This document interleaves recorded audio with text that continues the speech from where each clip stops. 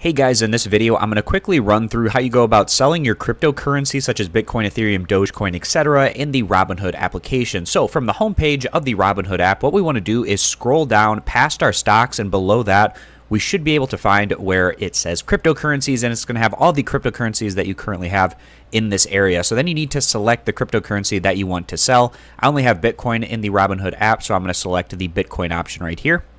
And then it's just as simple as clicking where it says sell right here below the Bitcoin chart. And then you need to enter in how much Bitcoin that you'd like to sell. You're going to have your available Bitcoin that you can sell right here. You can enter in a specific amount, or you can just select all of your Bitcoin to sell. So I'm going to click sell all Bitcoin. So then in this instance, all of that Bitcoin is going to be the amount in the Bitcoin that's put in right here. Again, you can put in a specific amount of Bitcoin if you'd rather do that. It's going to have the current estimated price of Bitcoin and how much estimated credit that you'll get from selling your Bitcoin. And if everything checks out, you can swipe up from the bottom to submit this sell order. So I hope this video is helpful, walking you through the steps on how you go about selling your cryptocurrency in the Robinhood app. I appreciate you guys stopping by. Consider subscribing to the YouTube channel, and I'll catch you back here next time.